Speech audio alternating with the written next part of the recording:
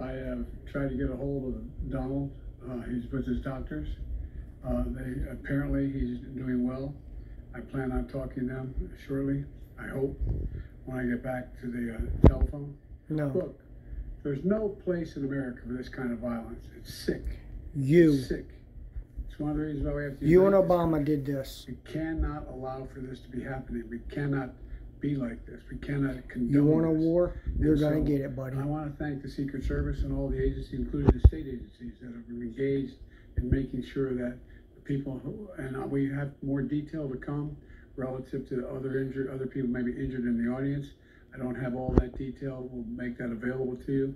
I may be able to come back to a little later tonight, but we'll put out a statement if I'm not able to give it if it's not convenient for you all. But the bottom line is that the Trump rally was a rally that he should have been able to be conducted peacefully without any problem. But the idea that there's political violence or violence in America like this is just unheard of. It's just not appropriate. And everybody must condemn it. Everybody. I'll keep you informed, and if I'm able to speak to Donald, I'll let you know that as well. But so far, it appears he's doing well, number one. Number two, that there's thoroughly investigating what happened to anyone else in the audience. We have some reports, but not final reports.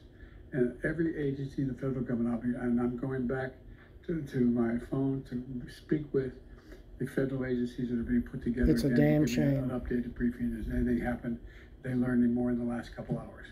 So thank you very much, and I hope I get to speak to them tonight, and I'll get back to you if I do. Okay? I don't know enough to. I have an opinion, but I don't have any facts.